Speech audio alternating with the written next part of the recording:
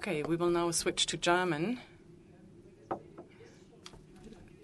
We would like to thank the interpreters already now because they will be quite busy here. I would now like to ask 3 panelists to come up on stage. We are growing further later. We will sort of proliferate, but we will start with 3 panelists. Peter Dombrowski. I will introduce them later. Marcel Dickow and Yabin Liang. Because we would now like to test and find out what strategic changes there are. So the question is, what are strategic changes and backdrops that lead to the use of drones? It goes without saying that we will also shed some light on technologies and ethical questions, but we would like to start in that rather small round here. And of course, we will also give the audience the opportunity to ask questions, because you should not only just sit here and listen, but you should also get involved. Okay, I would like to ask the 3 gentlemen to join me here on stage. Where is Mr. Dickow? Oh, he's here.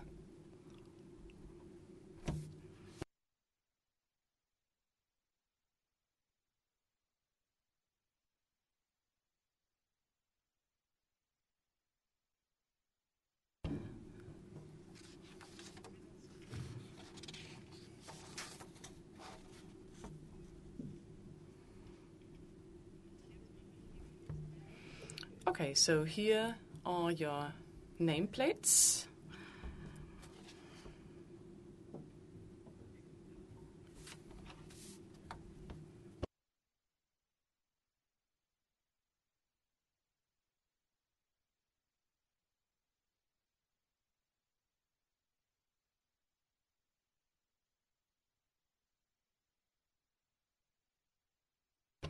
Okay, great to have you here.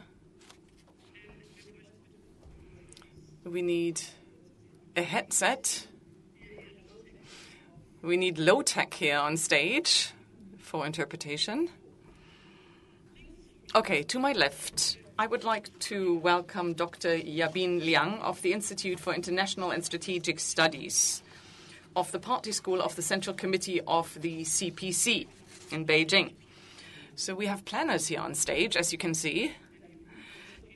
Then we have Professor Dombrowski. He is the chair of the Strategic Research Department in the U.S. Naval War College in Newport. By the way, we also have comprehensive CVs for all of you, because we don't want to spend too much time on introducing our panelists. Dr. Marcel Dickow of the German Institute for International and Security Affairs, who also deals with security issues and strategy issues. We sort of borrow, or you are lent to the BAX, the Federal Academy for Security in Germany, here in Berlin. Now, I would like to pose one question to the 3 of you, and I think we should start with Mr. Liang. Now, what strategic targets are there when it comes to using drones? And what are the strategic targets that you can probably better achieve with drones? Liang, maybe you can start.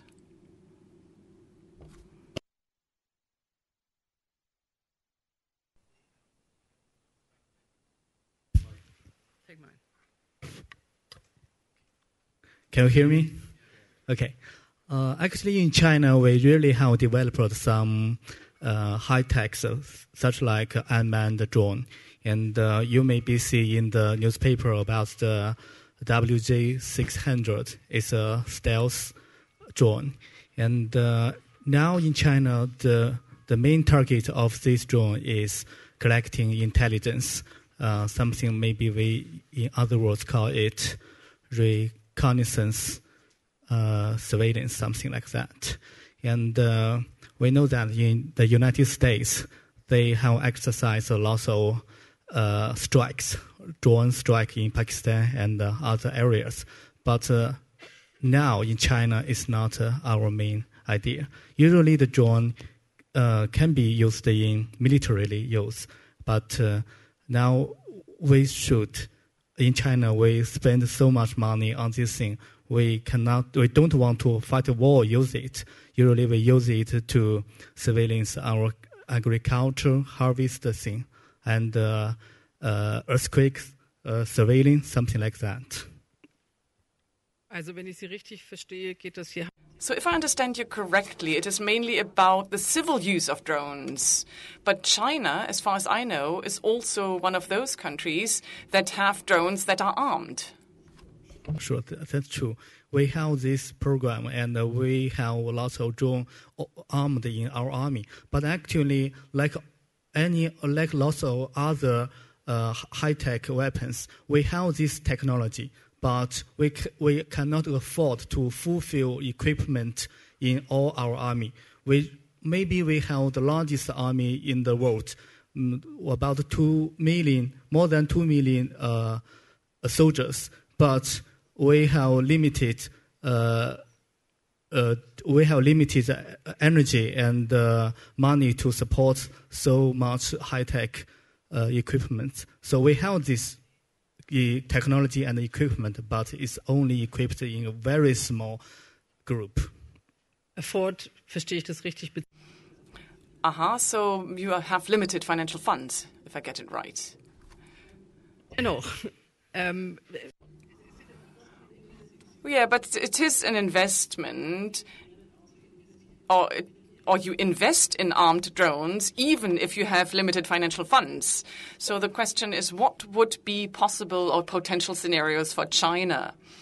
Because China for years has claimed that it wants to rise in harmony, sort of. So what would be the scenarios for China to feel good to also use armed drones? So what type of conflict would that be? I would not like to use the word China is rising up. We just become, maybe to a certain extent, we become more richer and we have more influence than before. But actually, if we compare China and the other countries, especially the Western advanced countries, developed countries, we really have a long way to go. And on the high-tech, especially on the drone development, and that's very clear that we have a very big gap between China and developed countries. So our strategic aim is to detain something like that, to make it a certain balance. We have this technology. You should not look down upon us. Okay, ich komme dann nachher nochmal auf die Frage zurück. I will come back to the question of what scenarios there might be when it comes to the use of armed drones in China. But maybe I should continue with you, Mr. Dombrowski. The United States uses drones in all kinds of different situations. In Afghanistan, that is in the context of a non-international armed conflict, but also in Pakistan or Yemen. Now, let us come back to the question that Ralph Fuchs raised earlier. Is it true that drones really make the militarization of conflicts easier? If we have a look at Pakistan, they are used where soldiers never get to. I mean, the collateral damage that might be triggered is very difficult to assess later on, very difficult to understand. So very difficult to make an assessment of the collateral damage later. So what are the strategic advantages when it comes to the use of drones? Thank you for the question. Before I begin, I just want to say that I'm speaking on behalf of myself as a private citizen rather than the U.S. government, so please take my remarks as such. I think, in some ways the question, the focus on drones is a bit misleading because you really need to think about drones in a wider context. Drones are simply one tool amongst many that we use in warfare, whether it's armed aircraft or artillery or missiles or tanks, all the things we're familiar with from the movies and from our own reading and analysis. And to isolate drones from that wider context misunderstands the problem. In fact, probably frightens us more in some ways than is necessary. And that's not because the drone strikes are not dangerous. They do not kill people. It's because it's part and parcel of a larger system. you need to think about this. These are the warfare we undertake and how we do it are a set of choices. And we choose these things as, at least in the American case and in the Western European case, and certainly the German case, as part of a democratic political process. And that democratic political process leads us in particular directions. The drone is a tool. It's a prominent tool. It's got a lot of press. It's been in the war on terror and the counterinsurgency operations in Afghanistan played a prominent role. But to focus there is in some ways misleading because it's still a relatively modest portion of military budgets. It's still a modest portion of firepower that we have in your military and our military and the combined NATO operations. So I would just like to encourage us to think about it in a broader context. It's a tool. It's a tool controlled by men, by laws, by systems, and by institutions. Particular uses, again, controlled by men. Dann lassen Sie mich doch mal ganz kurz nicht nur über. Okay, so let us not only talk about the military means, but also about the place and places where they are used. Amongst international lawyers, there is a hot debate as to whether they can be used, because they are a military means. We also have seen that they can be proliferated in the civil area. So if they are used in Pakistan or Yemen, is that a military means which is used in a non-war area? Do you see a problem there? If the question's to me, I will be very careful because you need to think about some fairly specific things about where the strikes are taking place, who's undertaking the strike, and under what circumstances. So it's relatively uncontroversial, at least amongst the military and the national security community, to use drones to protect soldiers on the ground, to use drones to attack a terrorist or potential terrorist, depending on where they are under what circumstances, can be quite controversial. Who is actually running the drone, who is actually operating it, matters, and the legalities differ from case to case. In the United States, it's been a matter of quite a bit of debate. It's still a matter of debate. The president has weighed in, but that's not the final word. Congress is getting involved. I'd simply suggest that when we think about drone strikes, we need to disaggregate them a bit. If soldiers in a battle are protected by a drone, that seems fairly reasonable. If drone attacks are made, the so-called signature drone strikes, for example, in an area that's not in the battle space, this is open to question. But we just have to be careful to look at the specifics of the case rather than the disaggregated drone. Okay, so let me become a little more specific, because this is exactly what we want to do here. And this is also something that the public in Germany, in Pakistan, in the US, and also other countries is interested in. And this has, of course, an impact on the drone debate. So once drones are used in the so-called war against terror, they are used in places where there is no armed conflict taking place, according to international law. If I overdo it a little bit, then I can also use an F-16 and use it in Düsseldorf in order to fight against a terrorist cell here in Germany. They would think that this is crazy and not justified. So a very clear question.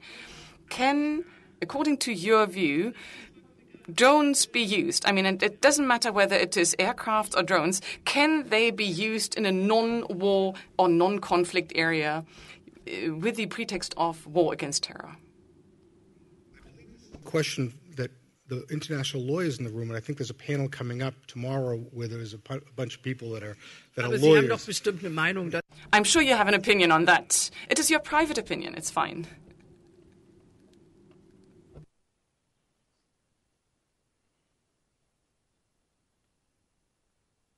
I will answer that I believe, as I said in an earlier response, that in a democratic society, even when mistakes are made or different disagreements take place about the use of a military system or intelligence technology come to the forefront, that we have to be confident that our elected representatives, both in the executive branch and in the legislative branch in Parliament, will take steps within the law, within the court system, within international law, to rectify things that we may disagree with. The political process will take care of that. Okay. We will keep that question for later. Obviously, we have 2 questions that are still open, and we can maybe also discuss the questions with the audience later. So, first question was, what are potential scenarios for China regarding armed drone use? And then second question, when it comes to issues of international law, is that really a question that requires political initiatives? This is definitely something that is part of this conference. Now, Mr. Dickow, a very simple question. Why does Germany need drones? It's the first time that I need to use a disclaimer here. Yeah, you can do that. Very simple. I am here as a scientist of the German Institute for International and Security Affairs. I have been lent to the BACS, that is the Federal Agency for Security, and it has nothing to do with it now. That is okay. So I feel as a scientist here. Now, why does the German army need drones, was the question. First of all, for reconnaissance purposes. And this is the official position of the Ministry of Defense, and it's also the position of the federal government. It needs it in order to do something which is called close air support. That is air support in an operation scenario that we have in Afghanistan. And the idea is that you can observe, monitor, and act at the same time. When it comes to the drones used, Heron 1, they are not armed. They can monitor if there is, for instance, suddenly an attack, but they cannot interfere. Then they have to ask for air support. That needs some time, maybe 30 minutes, sometimes even longer. So you depend on a friendly nation providing that air support. That would not be the case with an armed drone. So this is sort of the official position why the Federal Army wants drones. What is the unofficial version? My unofficial interpretation is that this is really the case.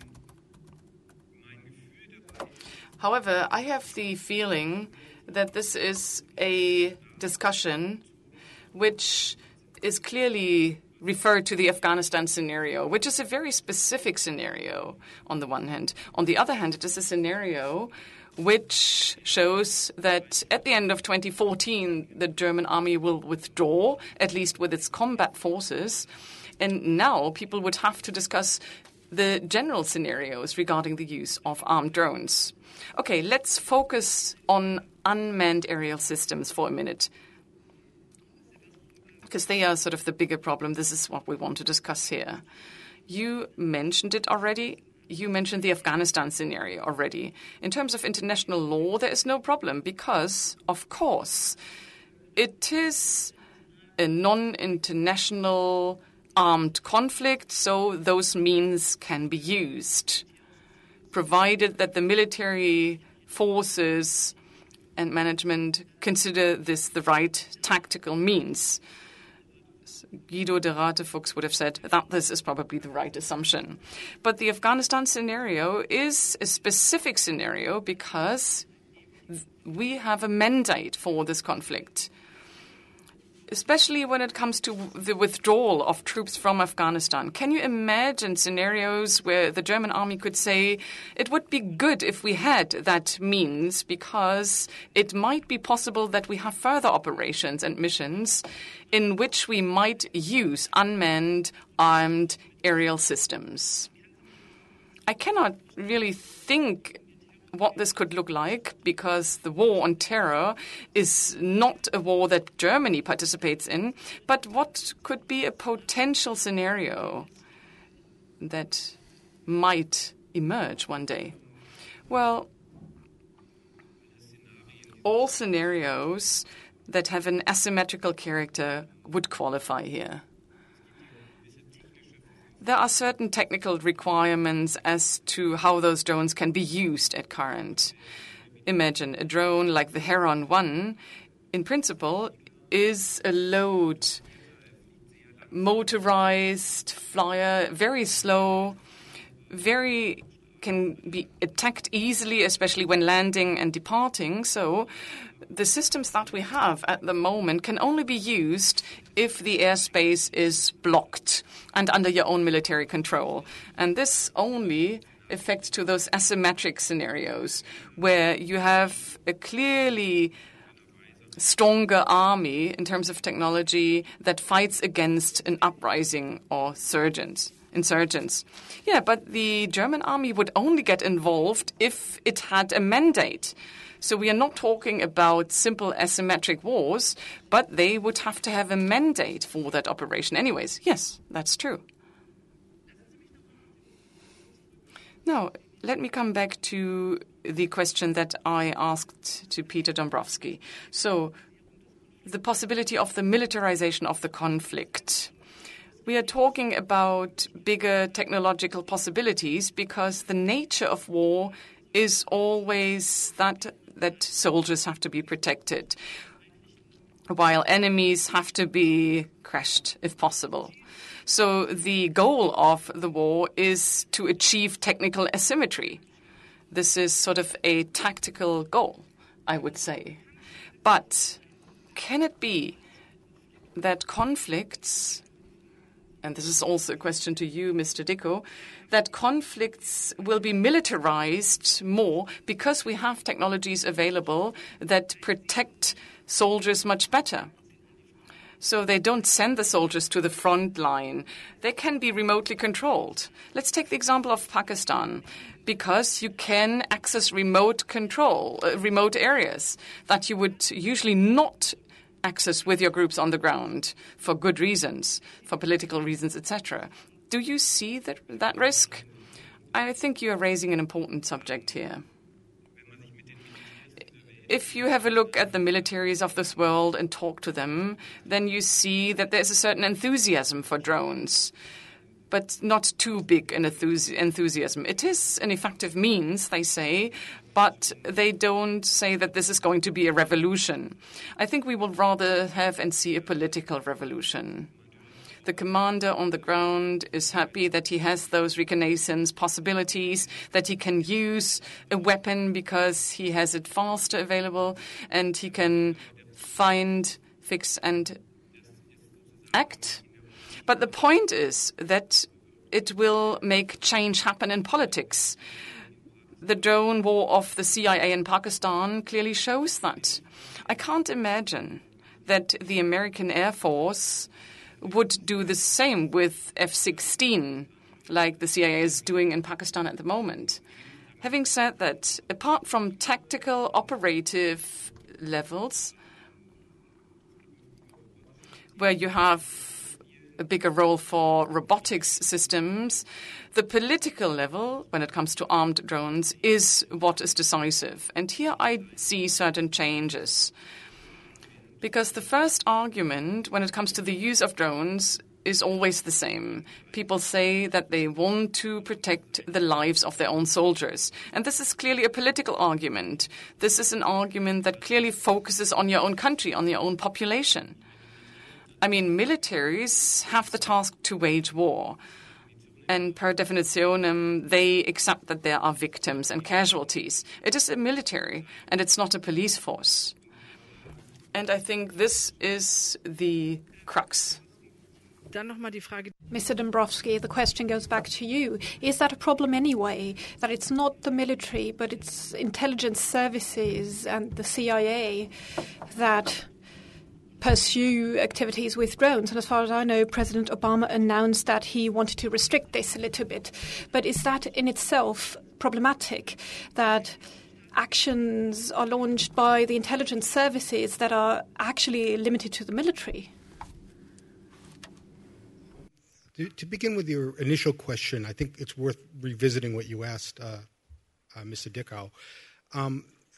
First of all, it's unclear that these new systems will lead to the militarization of conflict any more than any other system, because the use of force and the potential for killing and being killed is always a serious decision for any government, including my own.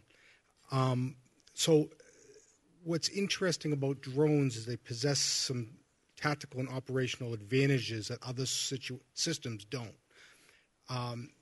So, for example, you could use missiles to attack bad guys, if you want to call them that, in any particular place at any particular time. And they're quite accurate today, and they're quite devastatingly effective. But a missile takes some time to be launched. The distance between the missile and the target oftentimes means that the bad guys move. The drone, for example, can linger and watch and study and record and make sure that maybe good guys get away from the bad guys or aren't around at the time the strike is made. So at least in theory, the drone offers some tactical advantages over using other kinds of remote systems, manned or unmanned. And I think that's the relevant issue with drones more than militarization of conflict in general. Conflict is militarized for other purposes, and drones may contribute to how that operation is carried out, but not to the actual militarization per se, in my opinion. The tactical advantage of drones is what I can understand, but still I'm re-asking this question. I'm sorry for insisting that much. Could the US have waged war against the Taliban or terrorists in an area like Pakistan, in remote areas like North Waziristan and others, geographically remote areas, if it hadn't been for the drones? I mean, of course, you can also enter with an F-16, but I mean, it is easier with a drone because it gives you more pictures, more reconnaissance material, and you can enter territories that, and I'm repeating this, that are not conflict areas, and for which, in military terms, there is no mandate for operations of any kind. And in that particular case, similar thing goes for Yemen. Hasn't technology helped here for military actions to happen more easily, to be conducted more easily, and also in a more hidden way? Because the F-16 would be rather large, as if we hadn't disposed of this technology of the drones with all its reconnaissance options and options of use. My simple answer is I think if the political and military choice had been made to prosecute a war or counterterrorism operations in Afghanistan, Pakistan, Yemen, the Philippines, or any other country out there, the possibility remained regardless of whether drones were used or not. There are other military systems that could have been used, including boots on the ground, as they say. The drone is a particular technique and a particular instrument. If the political will had been there and the need was foreseen, I suspect you would have seen other kinds of systems used. So, for example, everybody has seen the movie about the bin Laden raid. If you remember the movie and the books and the stories that have looked into it, there was lots of different options for actually going after bin Laden, including a missile strike, including using fast burners, as they say, to attack a target. The choice was made for tactical reasons, for political reasons, to use boots on the ground, but it could have been done in various other ways, including using drones. So I think you have to understand that that drones are a tool, one amongst many tools.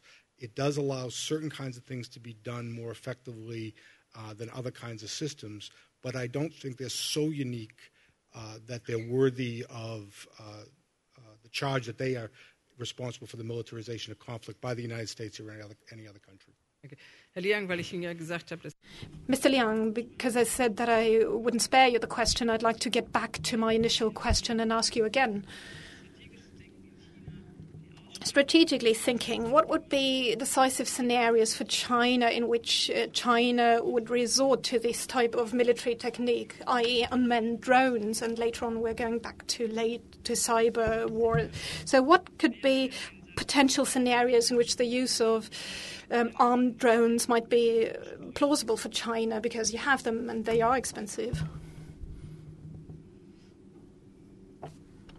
That's really a difficult question for me. And I think China's high technology, usually maybe you think we have a lot of copies from your technologies. Actually, China is a developing country. We tried our best to learn and to in the world we call it convert engineering, something like that, to develop our military weapon systems. And those systems we learn a lot from Russia and even from the United States. And strategically, we use these weapons. Usually, we use these weapons to just to detain, to use like a balance. You mentioned that China peacefully rising up. Actually, we call it a peaceful development, and Germany and other countries can develop those weapons. Of course, we have the right to develop our weapons, and that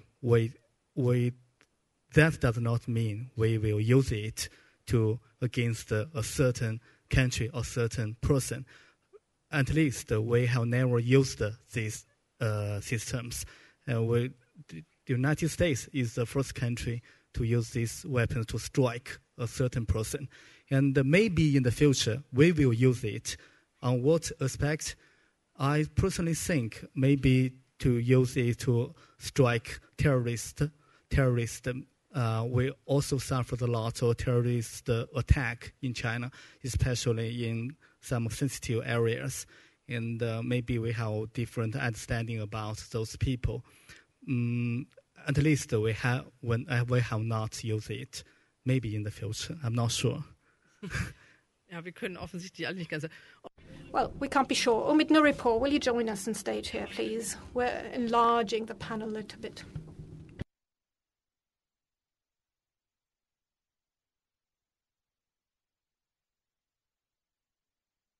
And as we've been talking about scenarios, I'd like to address the question to you as well. I mean, what are potential scenarios of use for Germany? We have to reiterate that the Greens have bled a lot to come up with a decision to run army operations outside NATO areas. And the Greens have always supported the operations in Afghanistan. And now I'd like to hear from a politician what could be potential scenarios of missions. And the next question, what do we use drones for? And what are tactical and strategic benefits that we can get with the help of drones? Thank you very much, and thanks for the invitation. Should I comment on football as well? No, I don't think so.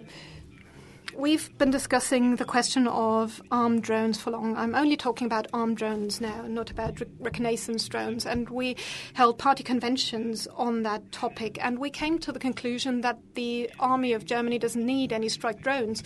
And we consider some tactical situations in which we can talk about whether it makes sense and that it might make sense. But the essential issues have not yet been discussed widely enough. And changes that this might bring about and potential risks that this might entail in warfare by way of unmanned systems are quite profound.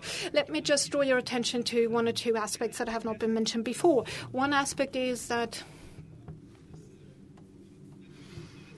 it goes without saying that many uses of strike drones are comparable to the use of F-16 fighter planes. But what we need to talk about as well is what the post-traumatic syndrome might be to pilots of drones, and it's way higher in the nations in which they're used. It's way higher for drone pilots than the trauma suffered by fighter plane pilots.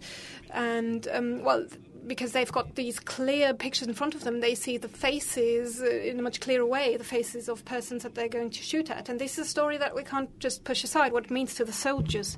Let me just pick up on that, because often the argument is put forward that killing becomes it becomes easier that way. And asking that again, I mean, you can't know it because you're not the one sitting there and deciding upon a chain of command and feedback. I mean, it's not an easy decision to just push on a red button. But still, those who are in control of everything are aware of the fact that this is not a video game and that what they're going to do is going to kill a person. Well, this scenario of a father taking the child to the kindergarten and then later on he comes back home, logs himself onto the net and actuates a joystick is something that won't happen. But the danger will be a political decision, because from the point in time when the Minister of Defense doesn't need to justify that coffins will come back, it's of course easier to tell, yes, okay, let's enter. And this is a wider and broader discussion that we need to pursue when talking about the strike drone. Okay, at this point, let me just turn to the audience, whether there are questions from amongst the audience. There are microphones here in the audience. We'd like to get you involved. I've got some microphones here, and let us just pick up on those two questions. And Noel, Sharkey, you're going to join us on the panel in a minute as well. But please be brief in your question, and be nice if you directed the question directly to one of the panelists. The first question comes from the first row, not just because I can see you better, but it was the first hand that was raised. Can you briefly introduce yourself? Viatar. I'm a senior counsel with Human Rights First, based in New York. And my question really is addressing Peter Dombrowski. You talk about the United States and how, because we have a democratic system, this is the express political, the way that the drone system is operating is the express political will of Americans. The problem I have with that is that it is operating in such secrecy, whether by the CIA or by the special forces of the military, that actually the U.S. public is not at all informed about how the drone war works. So doesn't that impact whether there is any actual political accountability or whether there's really even political will, particularly since we're not risking our U.S. troops and the victims of the war are only anonymous people who the U.S. doesn't know about, and we don't get any civilian casualty counts. Will you take this question right away? Sure. Yes, I absolutely agree with the premise of your question. I think that greater transparency, I think that more political attention by the appropriate authorities, particularly in Congress and the court system, is absolutely necessary. So I think your question is right. I think, the democratic process is slow and it's painful sometimes, and it doesn't necessarily make the right decision in the first instance every time, and it'll be greatly it'd be greatly helped by greater openness on the part of both the Obama administration and past administrations, and I think this is absolutely necessary. But is it only about the speed of the process or also about the openness of the process? Because by definition, some decisions has to be probably taken in a smaller group. But still, having actually a war going on in Pakistan should be made a broader decision, and it's not only about the speed of the process, it's about the openness. Yes. First of all, let me just be clear. As far as I understand it, we're not at war with Pakistan. In fact, Pakistan's an American ally. Much of what goes on the border area in the FATA around Afghanistan is done with the full knowledge of the Pakistani government. Now, the legitimacy of the Pakistani government and their choices are another issue entirely. So we're not at war in Pakistan. There have been military activities. As far as I understand it, most of those military activities have been done with the knowledge and consent of the Pakistani government. Darf ich das nochmal festhalten, weil das ein wichtiger Punkt ist? Can I just pick up on that? Many of the things that are going on in Pakistan are done in the knowledge of the Pakistani government. Is that right? I believe press reports say. Omid, Sie wollten gerne. Es gibt aber trotzdem im Völkerrecht nicht... But still, there is international law, so it's not relevant whether there is intelligence service information exchange. The legitimate authorities in Pakistan protest against this, and they say that they don't want any of this. So from the point in time onwards, when there is no official approval by Pakistan, this is a breach of international law because this goes beyond territorial sovereignty of the country. But the second point, which is more relevant, is the fact that there was a policy. There used to be a policy to say that once we've identified a terrorist, then all the men in his environment that are adult are terrorists as well. This has got nothing to do with the rule of law, the way I conceive it, and the way we conceive it in Europe. But there are heaps of studies that demonstrate that this is an acquisition generator for Taliban and other terrorist groups to build up a narrative of David against Goliath, which leads massively to a situation where, as these drone strikes exist, they can recruit new people. And I think in terms of international law, I think it's nonsense to go on like that, because then the Hydra is fed even more. But this has got little to do with great use of technologies, because these means are available, but this has got something to do with political and international law background and context. And tomorrow there will be an extensive panel on international law issues. But let me add one thing. I do believe that when thinking about it and thinking about introducing new technologies in the 21st century, where there are different technologies of communication, it is indispensable to talk about what it does to communication. How do you explain to people that you use this new technology? How will the public respond? How will the other side respond and deal with it? And of course, in Afghanistan, we have a media battle going on with the Taliban, and the question is, who's the target group? And when neglecting this and when hiding behind my technology, then once again this leads to the others having an easier time, terrorists having an easier time recruiting people. So, getting back to what we had before, what are the objectives of my war? How do I explain and justify it? We have two more questions. The lady in the second row in the middle aisle, and then the microphone will be passed on to the gentleman in the green shirt, and then we're going to go on the panel. The question goes to Mr. Dombrowski. Can you introduce yourself, please? My name is von Bonewski. I believe that the argumentation in the beginning, where you said that you were here as a private person, is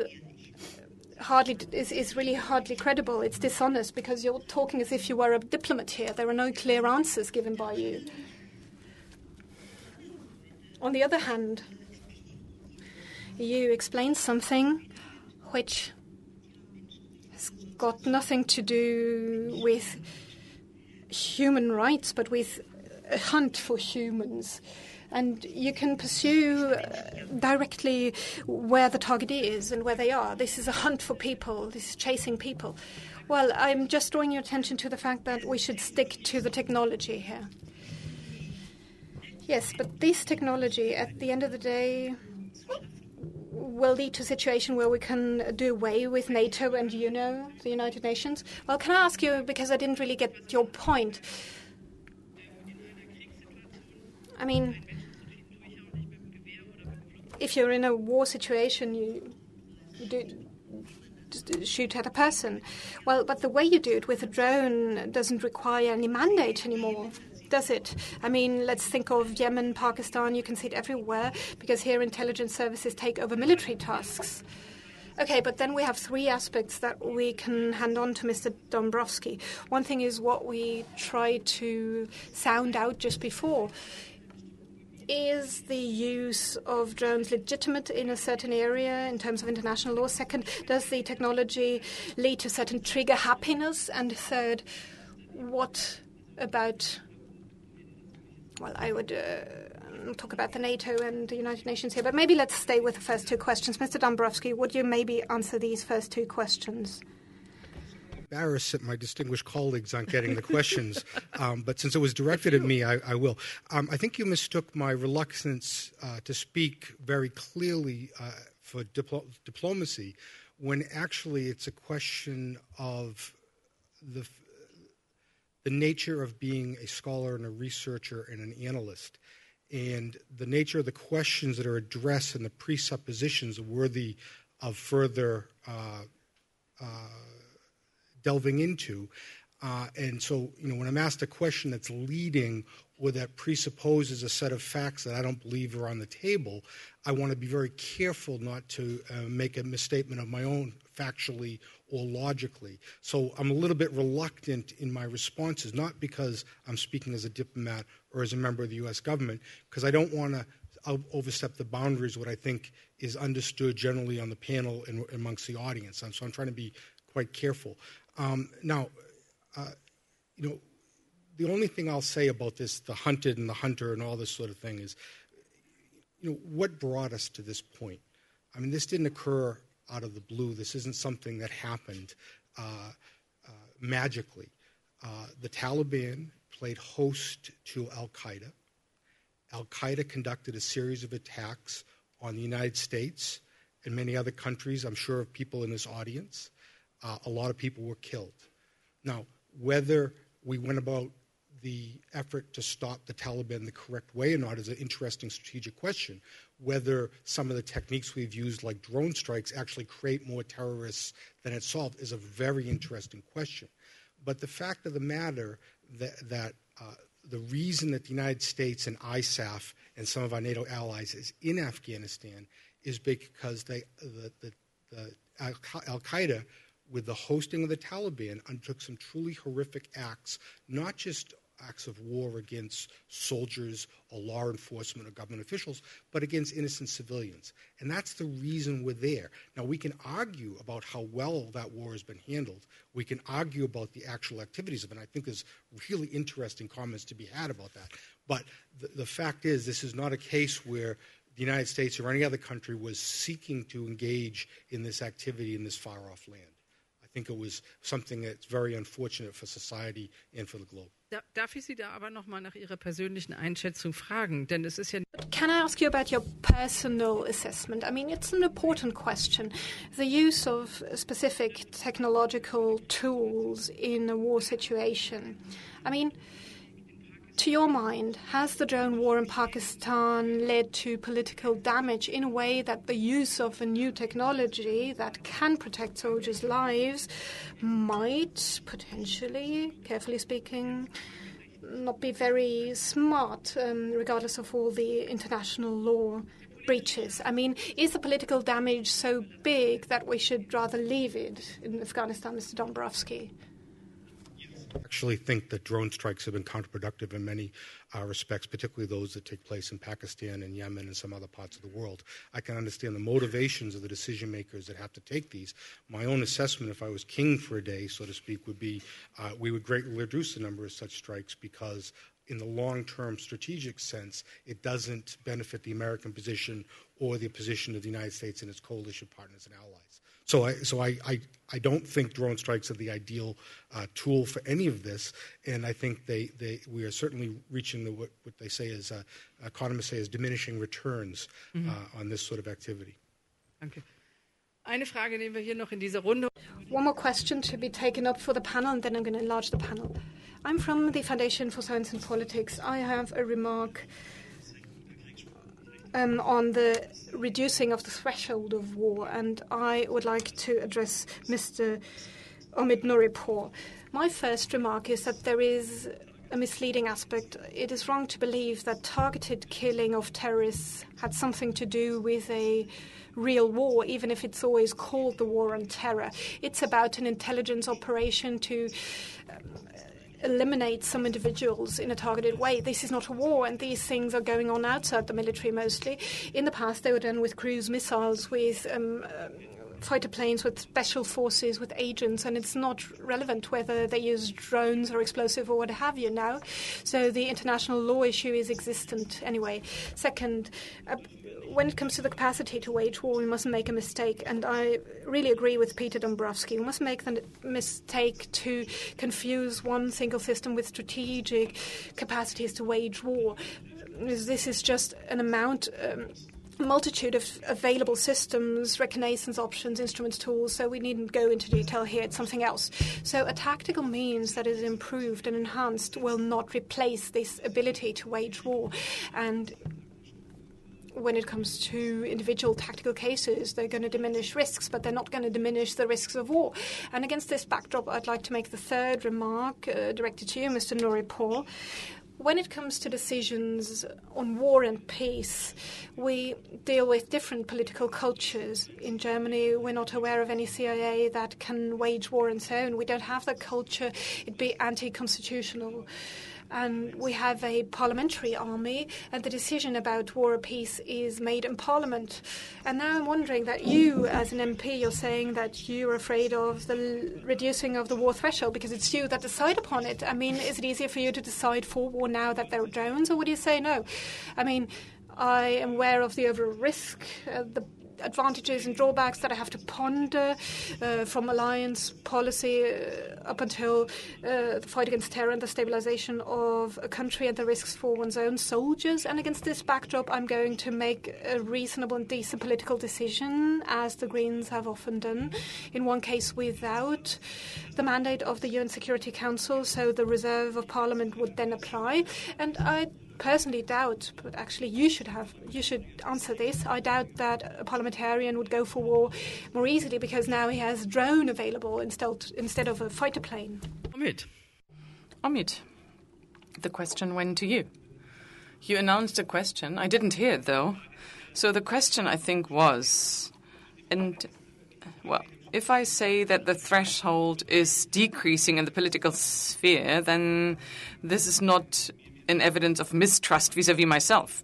The answer is, if I talk about that, I'm not only talking about Germany, but Germany is a player has a great role to play in the international field. We have to talk about many different things and facets, not only about the situation in Germany.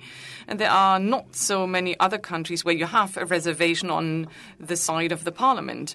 But of course you have individual MPs in their own constituency. If there is a base, they go to a funeral. And then the question was, why did that happen? Was it worth it for that soldier to lose his life? And in the moment where I can escape from such a terrible situation, it is usually better or easier. But it is not to say that the parliamentary army is something wrong. But we didn't discuss the issue of proliferation. If the Iranians claim that they have shot down a high-track drone and have the code now, this is not really credible, but it is not to be ruled out for and in the future. So in the very moment where something is happening in the context of proliferation, which is also relevant to Germany, in the very moment where we have those technologies everywhere, it is just a matter of time that more and more countries also get it, also countries that we don't want. I mean, you might know this image of the Taliban drone. These are pieces of wood that were glued together, and now the Taliban claims we also have a drone. I mean, it's sort of a joke, but seriously, when it comes to the drone discussion, you must also raise the issue of symbols and the symbolic value of the discussion. I mean, whenever armed drones have been used, this is an immense aspect. Yeah, we are going to talk about proliferation, not only proliferation of weapon systems between different countries or non-governmental actors. Hamas and Hezbollah, for instance, are two groups that own drones because they have launched them already. So we will also talk about proliferation from the military to the civil field here and later at the conference. But before we do so, I would like to ask Dr. Niklas Schörnig and also Professor Noel Sharkey, please join me on stage here. Aha, you're getting your nameplate yourself. Thank you. Noel Sharkey is Professor of Artificial Intelligence and Robotics at the University of Sheffield. Exchange of nameplates, that's nice.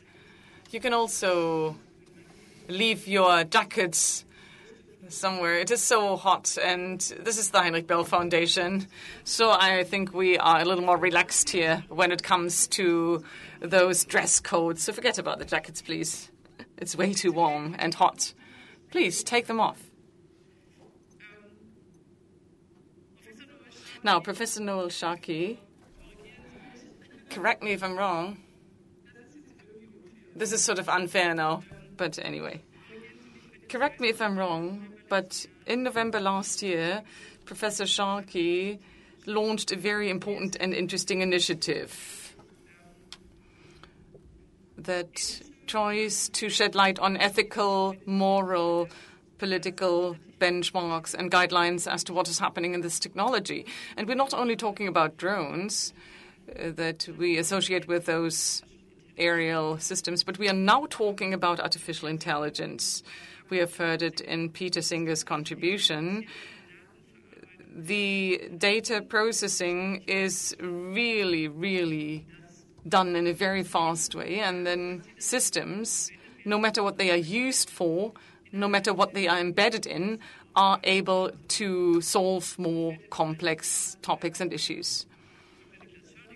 I will ask Dr. Niklas Schörnig, who is a senior research fellow at the Peace Research Institute in Frankfurt, and he also wrote a wonderful contribution to the IP.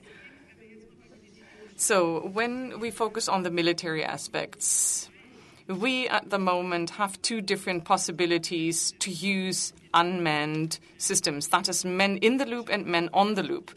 Mr. Schörnig, maybe you can just explain to us what the difference is so that we really understand what this is all about.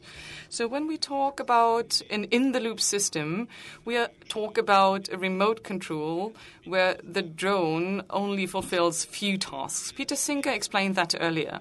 The more autonomy the drone gets, that is, the more processes are implemented by the drone. So, for instance, launching GPS points, and at the same time there is surveillance by a pilot who checks whether everything is okay. And if something unexpected happens, the pilot interferes. In that situation, we talk about an on-the-loop system. However, if the drone does without this human controller, then the human being is totally out of the loop. So that is a system where we would expect that an unmanned system makes independent decisions, right? Did I understand that correctly? Yes, this is basically what it comes down to.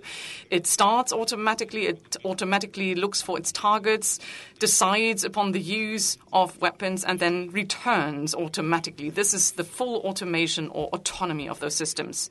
Now, Noel Sharkey, you are Professor of Artificial Intelligence, so you are a person working exactly on those topics. And you're saying, no matter whether it is robotics, whether it is used for civil purposes or other purposes, Google, for instance, has an unmanned vehicle, 70,000 or 700,000 miles, I'm not sure. They send it through the United States. And a puppet, a doll, was actually put on the driver's seat so that the other drivers would not be shocked too much. But when it comes to driving, these are highly complex decisions where you have to step on the brake pedal, accelerate, slow down, etc. Do you see the big leap? And let's come back from the operation uses. Do you see this big leapfrogging in technology?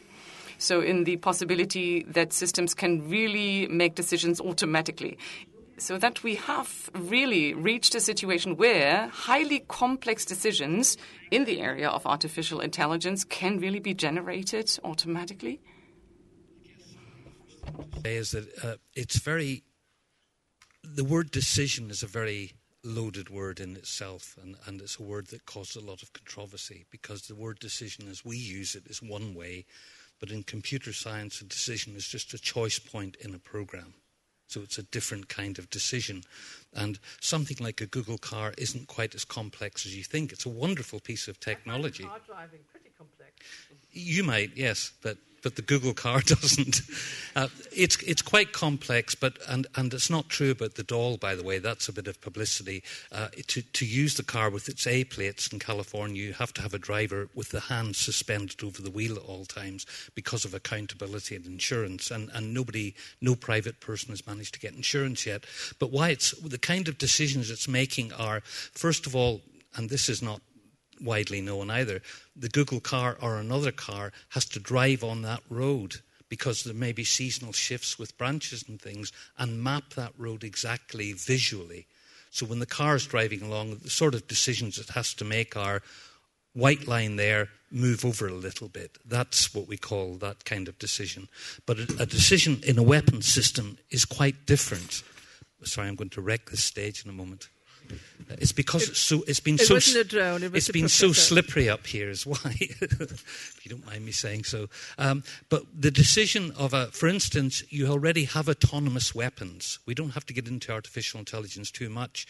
And in fact, in Germany, for instance, you have the NBS Mantis, which is used to shoot down mortar shells. Okay. Now, the thing that you said that I was involved in is in April last year from the House of Commons, and it wasn't my initiative, there was a campaign to stop killer robots was launched. And it was the Jürgen Altmans involved and Frank over there. It was ICRAC, which is the society I'm involved in, plus the Nobel's Women's Initiative, Amnesty International, Human Rights Watch, a lot of major NGOs, so it wasn't quite my initiative. But those weapons are weapons, and to make it very clear, they're called killer robots, but the true definition is weapons that once activated will attack a target, will engage a target and attack it without further human supervision. So the NBS Mantis falls into that category.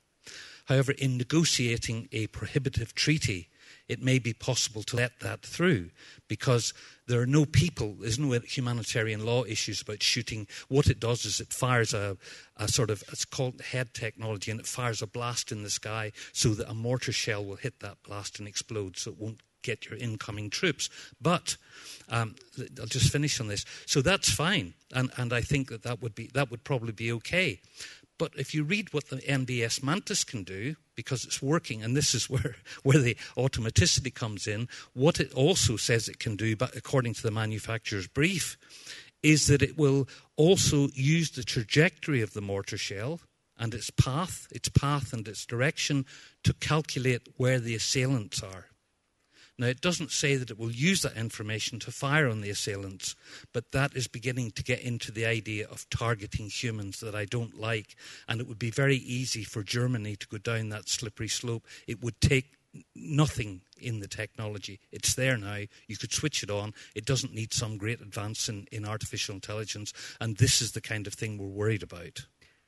Herr Sharkey und dann auch Herr Schörnig, lassen Sie mich das noch mal ein bisschen besser verstehen, denn I would like to better understand that what you have just said. Defense systems, I mean, here we say that they are more or less automated, and in a more or less automated way, rockets can be launched that are in a specific trajectory, etc. But now we have reached a situation where we, for instance, say, let's take Afghanistan, a war zone. So let us enter risky territory. Let us take Kunduz, where we have a situation where a truck passes or starts not far away from a headquarter. It stops their activities. And then there's something like human intelligence on the ground, SPEAR it's called. Those were not even drones that did reconnaissance, but these were aircrafts.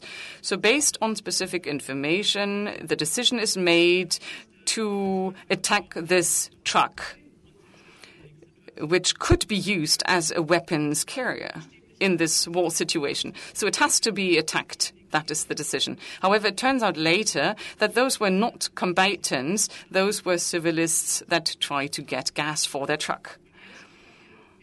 And now we are in a situation where we say, okay, we really have a situation where we have no man in the loop. So can you imagine a decision-making process or situation in this scenario?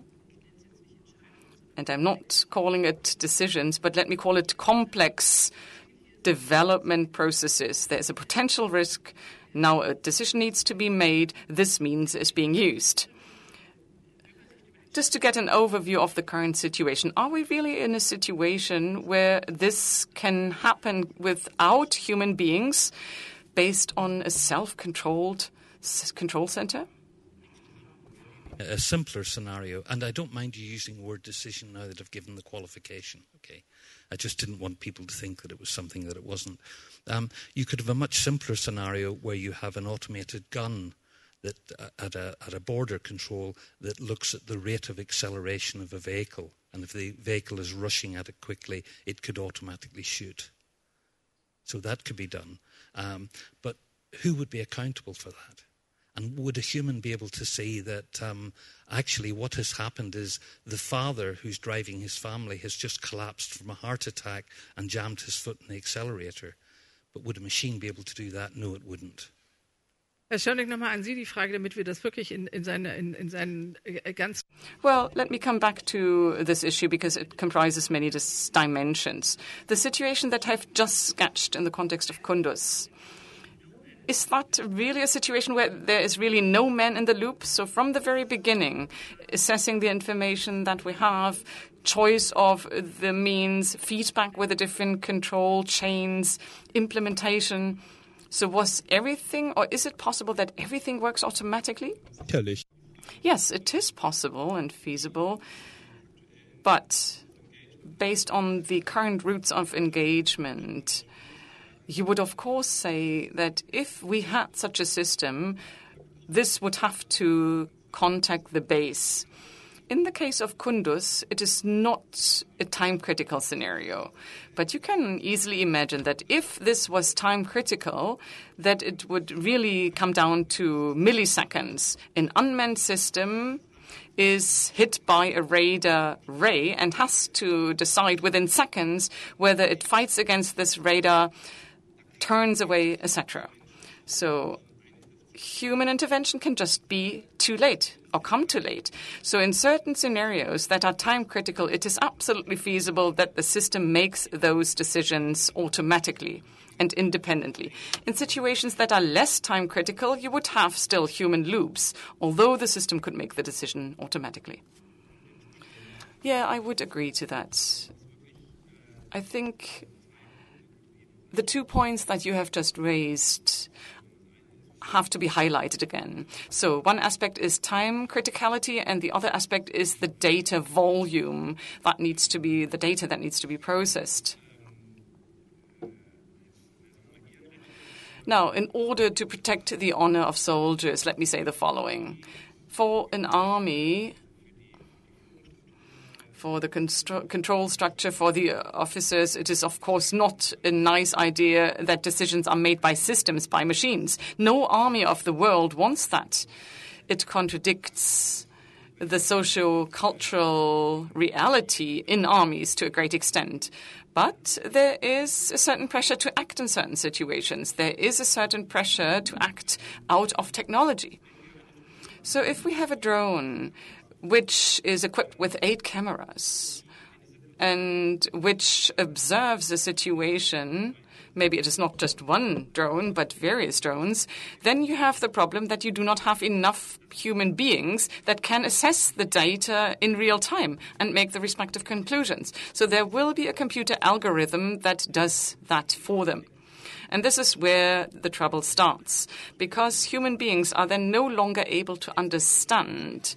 Even if they can still make a decision themselves, human beings can no longer understand how the machine makes this pre-selection and pre-selects those options. And this is a point where the development of technology pushes human beings into an area that they cannot control anymore.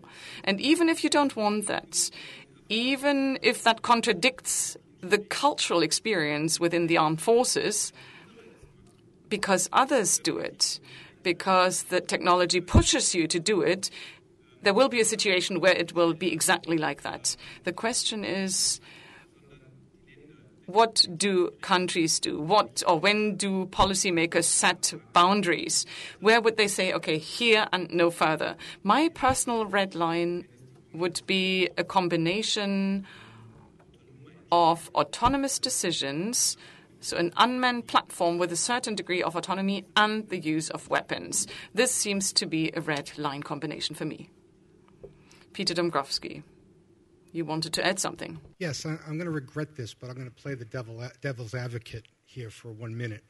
I think, to go back to Noel's point about decisions, at some point, would all like good decisions be made in critical situations?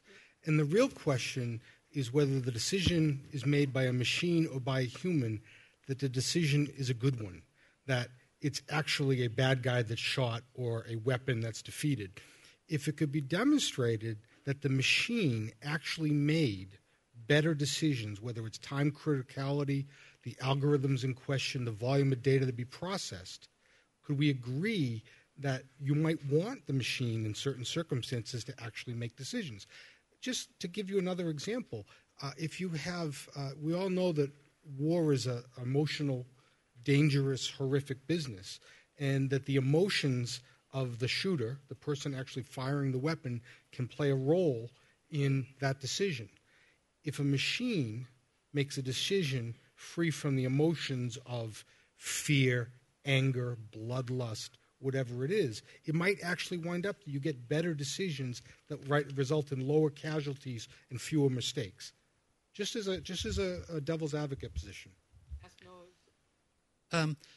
Well, it's the big word "if" comes in here. If Santa Claus existed, I'd probably have come here in my own private jet. And the question is, have we got the capacity to develop these systems fully? And we don't. What I know is that we don't have evidence at all at the moment within my field whatsoever that will be able to get any kind of compliance with international humanitarian law. Discrimination is very low at the moment. Very low. Proportionality seems out of the question. Real proportionality, the principle of proportionality requires an experienced commander's judgment, not a machine's judgment. So you could say, well, maybe the technology will exist. But even if the technology did exist, there are a lot of moral philosophers at the moment who are saying, in fact, there's some military people saying it's the ultimate human indignity to have a machine kill you. That it's just morally wrong to have machines make the decision. So there's that argument as well. There's also the argument of how far do you want it to go? Do you want to give them strategic power? Do you want them to create, unintended conflicts? So where would you take that? And I can't see what. I mean, you're speaking from, sorry to say this, but you're speaking from a lack of knowledge of the technology. And some people would say things like, well, we could at least use them alongside soldiers to shoot a sniper. Because a sniper has a burst of fire, a robot could detect that very quickly, swing round, kill the sniper. But you're fighting an adaptive enemy in unanticipated contexts. A sniper could set off a firework among civilians. The thing will turn around and kill the civilians. What about a goat herd? We're talking about adaptive enemy. We're not talking about a lab experiment here. We're talking about out there with a lot of clever people. The Al-Qaeda already have a little book that I've got, a little booklet, giving you the top 20 tips to defeat drones. For instance, having carpets in your car. So you turn this technology around and it's going to cause problems. Omid, Sie wollten gerne noch und dann doch Niklas Schörnig und dann Peter noch mal da drauf. Okay, so we have quite a few responses here. Yeah, Peter Dombrowski is right by saying that you also have error rates with human beings. The Kunduz example is one of those. It is totally right. Secondly, of course, human beings also make fatal mistakes, especially in wars. And then when it comes to the accountability, the legal accountability of machines, I think that is not too big a problem because fully autonomous systems, there's always a beginning. There's always somebody who activates the program and commissions this attack. And it is retraceable. Yes, and then there's an army. Yes, and then there's also an e-book here in Germany.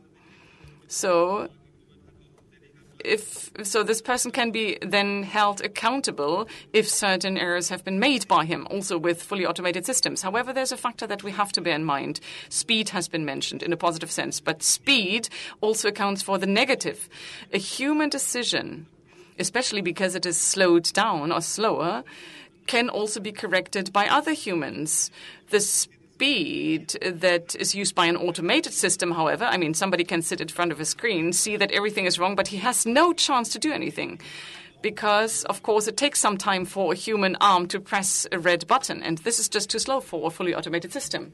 But if we turn things round and said that an automated system, well, not a fully automated system, were to create a decision situation that is way cooler, in which you're not in a direct situation of war, you're not shot at, you're not in an attack or an assault situation.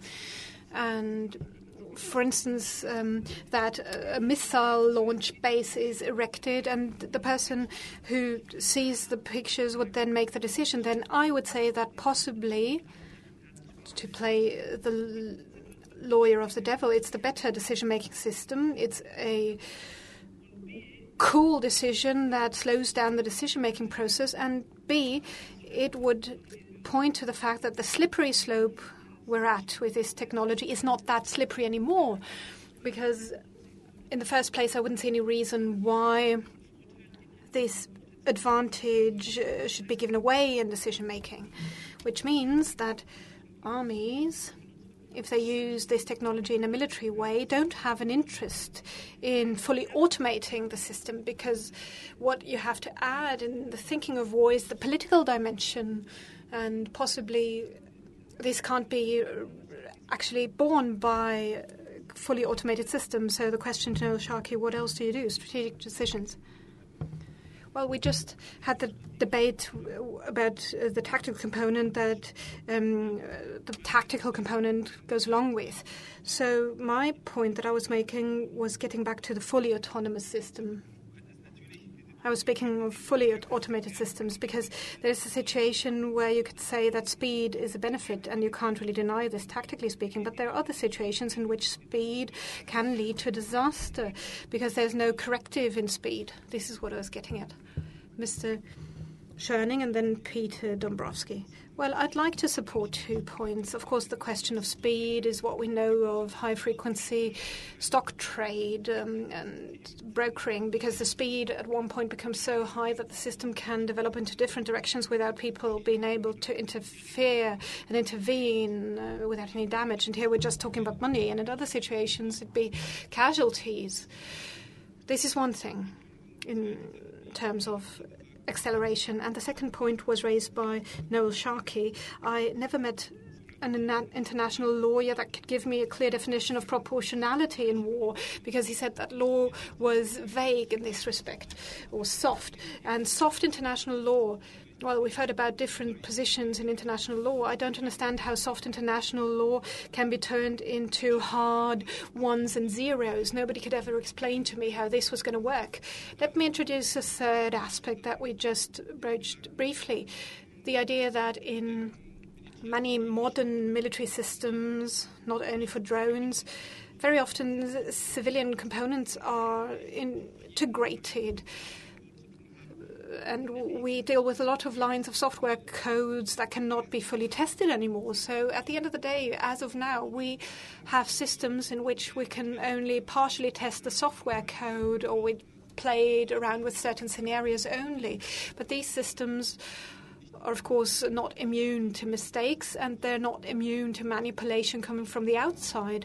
And I'm always wondering, when looking at what British scientists did, they found a backdoor in an American chip last year that is also used in an American weapon system, and they claim that through using this backdoor they could reprogram the chip. But who at the end of the day will believe that a mistake in a system actually was a mistake or wasn't actually intended? And how do you want to explain that the highly secured Western systems are more vulnerable than was always claimed whenever manipulations take place? So who will believe that in the international scale? And this point is somewhat played down in the debate. Peter Dombrowski, you were going to react to that as well, because just before you wanted to say something. A little bit back in time, but I've been accused of of being a diplomat and now a lack of knowledge, and I really can't being quite... Being a diplomat is not an accusation. Well, it was used as such, by the way. Lack of knowledge was an accusation. Lack of knowledge.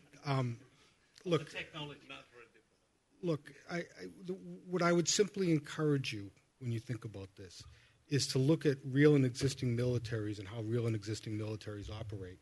And the science of artificial intelligence and autonomous system is one thing, but the constraints in which the modern military operations are conducted, with rules of engagement, with lawyers in the loop, with the president actually watching as the activity takes place, depending on the seriousness of it, are quite different from the sort of Dr. Strangelove scenarios you're suggesting.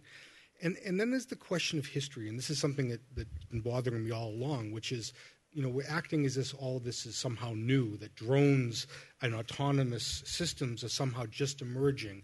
And it's very sexy to talk about the United States and what we've done and haven't done and how this is hurting the world. But step back in time a little and think about, let's just say, the strategic relationship between the Soviets and the United States, or the existing strategic relationship between the United States and other countries. And look at the sort of systems that are engaged in monitoring and warning and firing of those missile systems. Now, it's all well and good to talk about a drone, and it's a horrific thing for families to lose their lives. But if you want to look more seriously at things that are very dangerous for humanity, the autonomy we've dealt with for pushing 50 years during the Cold War and the post-Cold War period, having to do with nuclear weapon systems, missile defense systems.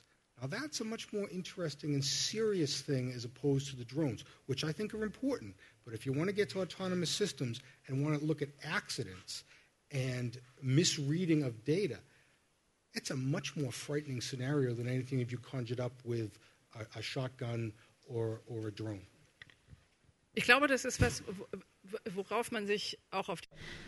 Well, I think this is something that we can agree on the panel, which is that the red line is where systems develop that much that they can become autonomous. And now we're talking about systems, and we move away from drones, because drones are only tactical means and tools. But we're talking about systems of which we don't know what they look like and how they're used. It can be missile defense systems, but it can be anything else. So the red line would then be at a degree of automation where the man is out of the loop. Is that right? Can I get that right? So this is why the question goes to you, Noel Sharkey, because in that sense you've been active in the past. And the question also goes to Omid Nouripour, if you will. What would have to be political initiatives to be taken? And the question also goes to Dr. Liang. What would have to be political initiatives to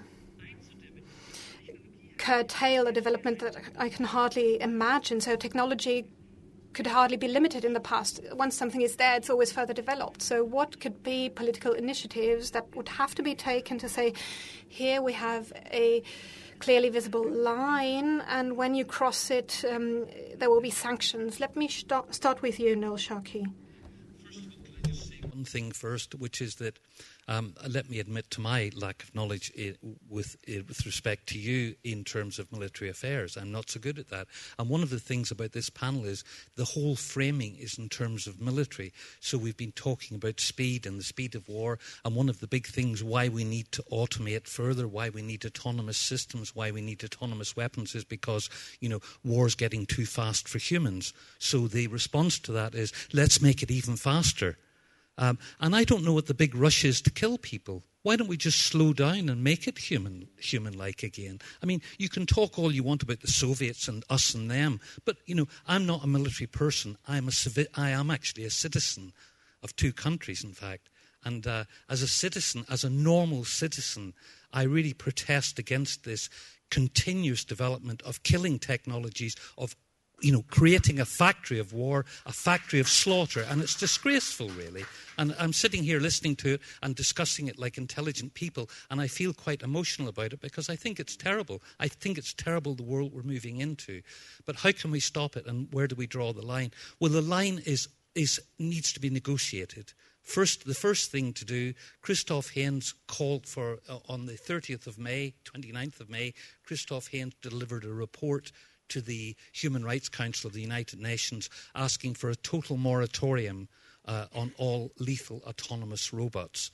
And that, apart from, we get some chitter-chatter going, but he managed to get 24 states to the table to discuss it. So that was the first step. And the only country that opposed it was one of my countries, the UK, and they opposed the moratorium. The United States wasn't there. But Britain did it for them. And they said they've got their own restrictive, prohibitive ban themselves, but they won't go with an international moratorium.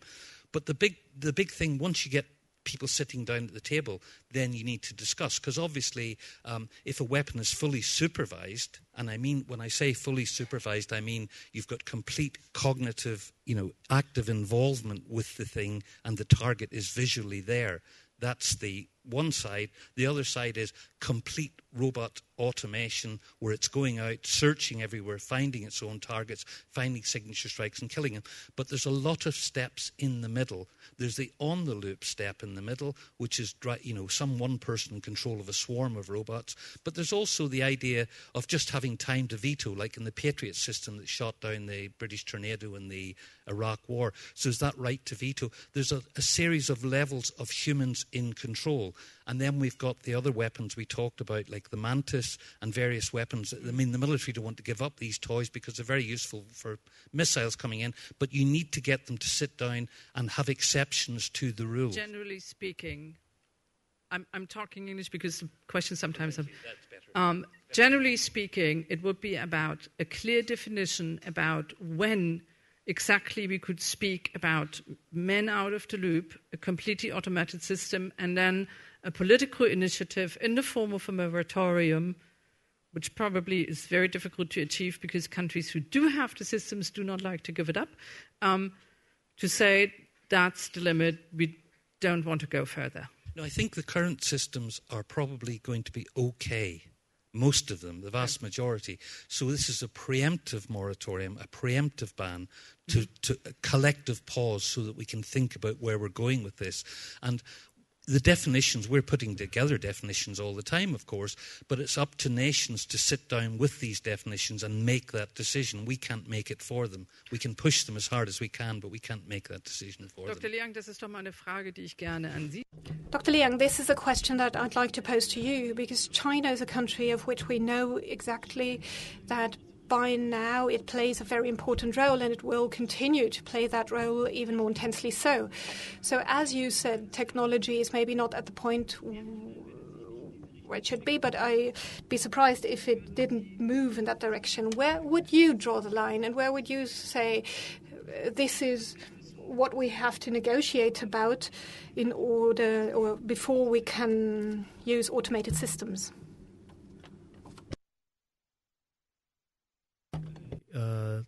I don't want to use the words they talk about the efficiency or speed, use the high technologies, because in last century we invented the nuclear weapons. No matter you call it right or wrong, no matter you call it good or bad, but actually we have the MAD system, the mutual assured destroy system. We avoid big wars, but in this century we invented new dimension of wars, the high-tech drone and the cyber attack, something like this. And it makes it very easy to launch a war. And so you call it efficiency, and you call it, how to say, to avoid the low calorie. But tell you, the high calorie is a way for people to avoid a war, to fight a war. So this is a drive for people to find a way to avoid the war.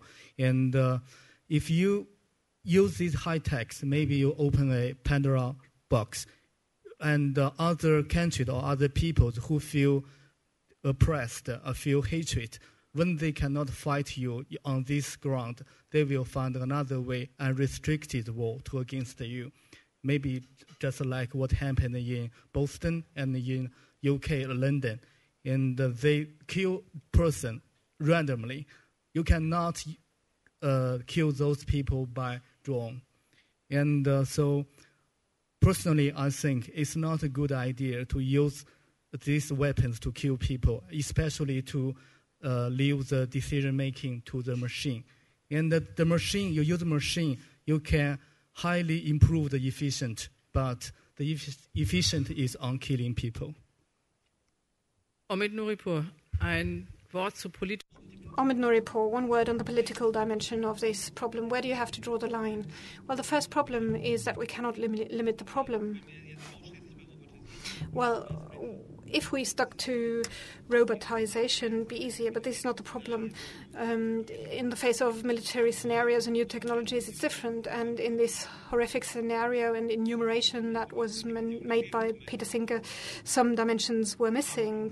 For instance, outer space, rod from God, the silicon bar that is thrown out of space and that can have an effect like a small nuclear bomb. And meanwhile, this is something feasible for many non-nuclear states. And if you consider the interfaces between nanotechnologies and automation and robotics, then the scenarios become innumerable. So today, it's relatively easy. It's not impossible for DIY geeks to go into a store and to build an explosive and to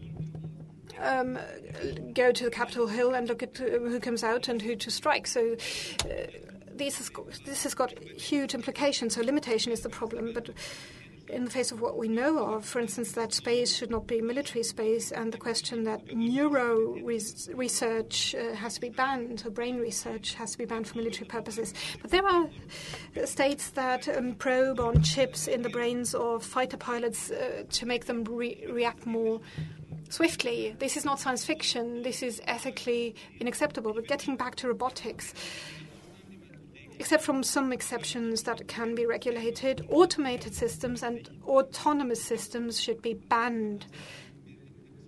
There can be exceptions, for instance, in post-conflict situations where a sea route is just where you find many mines there, then robotic systems might be used that go in there autonomously to do away with mines. But these are exceptions. As a rule, the situation or the scenario without people controlling things is crossing the red line. And yesterday we heard from the President of the United States that he said we needed to establish rules as to how we deal with drones, and I thought it was right of him to say so. But to start with, we would have to say that strike drones are a military system, but which means that intelligence services should no longer use them. I would now open the round once more. I had one first question here. Where's the microphone? Here it comes. On the right side, in the middle. I can see your hands. Yes, leave it there, and we're going to go to you next. Please be concise and accurate and address one panelist. My name is Thomas Noel. I'm a journalist. I have difficulties with that calming, soothing pill of trusting democratic system, Mr. Dombrowski.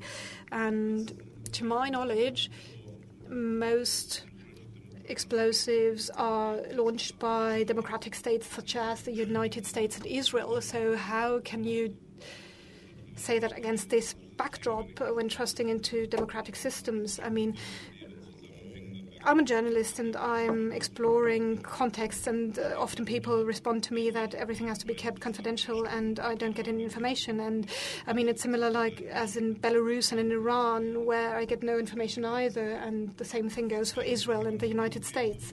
And the second question, which is more provocative maybe to Mr. Dickow, what about the ethical, operative and technological difference between all these strike drones and their options? And on the other hand, the explosive that a Taliban puts somewhere, controls remotely in order to kill somebody in a targeted way. And collateral damage is tolerated here. Doesn't killing become an end in itself here? First question. Please. I'm not sure there was a question, but the first thing I'll say is if you can't distinguish between the Belarus and Israel and the United States, I'm not really sure what to say about that. There are differences in these societies. The second point, which is much more serious, is that, look, there's an old joke, and I can't remember who said it, which is democracy is the worst of all systems except for everything else. And you know, I would like to think that war could be eliminated. I'm a believer in arms control.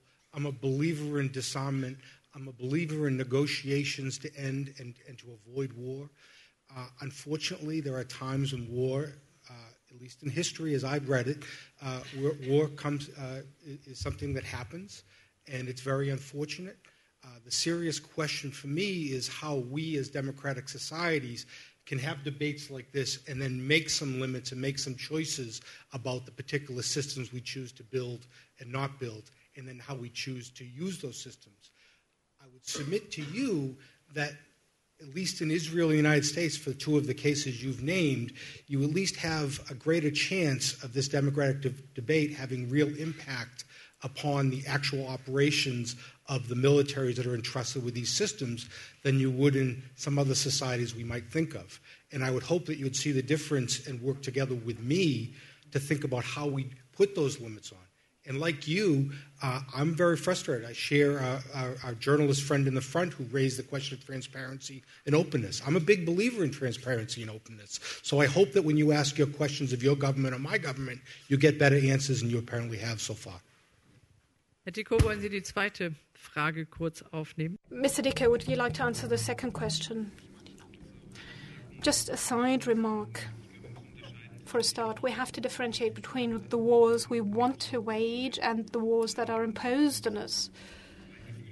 And my feeling is that in the past 20 years, the West waged wars that the West wanted to wage, and here we have to wonder what are the means that are available. Now getting to the war on terror. And I think here there is one basic difference and fundamental difference between Germany and the United States. The fact that the United States declared war on terror is not just a matter of pronouncing something, but it's got legal implications. This war without borders means that you can use military means everywhere at any time, which would not work in Germany. In Germany, terrorism is fought against by the police. So the police has a mandate inside of Germany and not outside of Germany. So it's unimaginable. It's unimaginable that there are targeted killings in any way, the exception being the final rescue shot. And but there are some specific requirements to that. So who has the right to kill somebody and how? Here I'd answer that crime is to be prosecuted with the means of the rule of law, and terrorism is crime, which means that you need to arrest terrorists first, and it's only when they withdraw from that detention by way of force, and because people and when people are threatened, then they can defend themselves. Just to clarify the Taliban question, in Afghanistan we are in a different situation because there is a mandate by the United Nations, a mandate for war that authorizes our German army to kill fighters and combatants with the exception of civilians, of course, with the exception of, and I hate the word, collateral damage. So the unintentional killing of civilians. But there is also a clear mandate to fight and kill that applies to the Taliban that are considered to be combatants. Yes, that is true, but the task of the United Nations and the reasoning behind the ISAF mandate is to make sure that there is support for the Afghan government and that there is protection of the civil society. Military means are allowed within the context of that mandate, but it's not an end in itself. It comes down to the stabilization of Afghanistan, and it comes to the establishment of Afghan military forces and security forces. Of course, there is a right of self-defense, but I think we have to distinguish between fighting against terror, fighting against insurgents. One of the big problems was that the Afghan population couldn't distinguish between ISAF operations and enduring freedom operations for a long time. So what is hunt of terrorists and what is stabilization of the country? And this, at the end of the day, reflects the problem. The German approach, and I think it is the right one, is to fight against terrorists with means of democracy and rule of law. Okay. There was another question over there. Buyer from the construction and traffic industry. Mr. Sharkey, you talked about an example which makes me pose a question to Mr. Dombrowski. In the context of the Google vehicle, you talked about the Californian traffic rules, so that those rules say that unmanned vehicles are prohibited in the state of California. Maybe it would be possible maybe it would be good to have a liability insurance, an insurance that takes over the risk here. And it was interesting to find out that Mr. Dombrowski attended the legal committee and the director of the federal police forces. When it comes to issues of insuring cars in California, this is not our topic. No. I had a different question. So here's my question. Drones are used domestically, and if drones are used in the United States, and if there is the accusation of a senator that there is no legal basis for that, who assumes liability? How do you deal with the problem of liability and accountability? If a drone is used within the US or by the US, rather without any legal basis, sorry, what liability and accountability and what for? Well, if an accident happens, if a drone is used abroad, a drone is not used within the US. I mean, at least not armed drones. It could be possible, couldn't it? No. Okay, I'm going to withdraw my question, but I wanted to pose it as a consequence of the different contributions made by the panelists, especially by Peter Singer, that it might be possible in the future. Yes, you will hear a lot about proliferation of drones in the coming days.